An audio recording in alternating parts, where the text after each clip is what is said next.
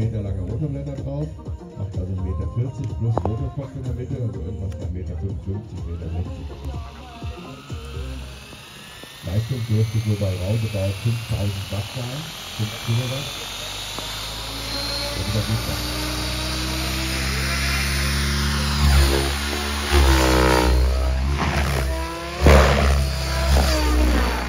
Das ist das, was ich meinte. Ist das? Jo, geht.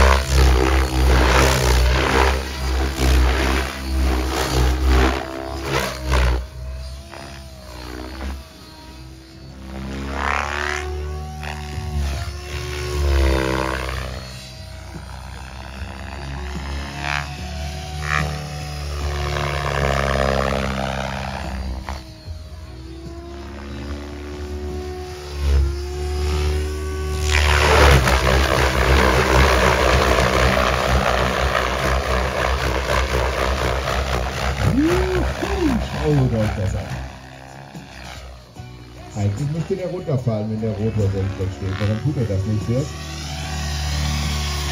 Also ich könnte jetzt natürlich eine Vermutung äußern, aber die Vermutung, die auf jeden Fall stimmt, ist, dass die gerade beantwortet hat.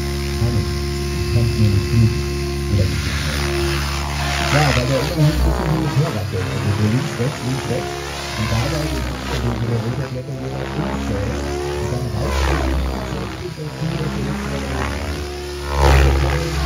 extrem Fingerspitzen notwendig am Steuer. Der Heli macht das nämlich nicht.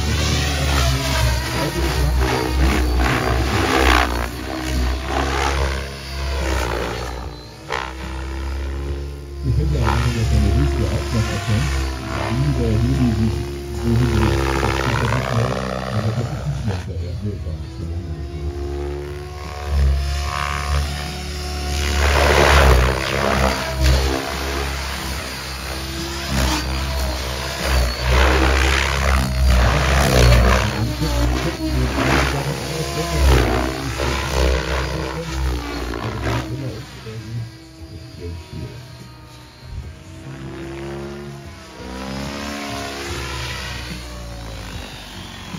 Ja, super! Vielen Dank, Maurice! Top-Vorführung. Absolut verrückter Heli-Kunstflug. Das ist dieser 3D-Flug, von dem ich vorhin erzählt habe. Ne? Also Manöver, wie du mit einem normalen Heli aber so gar nicht hinkriegst. Und zur Abwechslung sehen wir jetzt Flugzeug 3D-Kunstflug.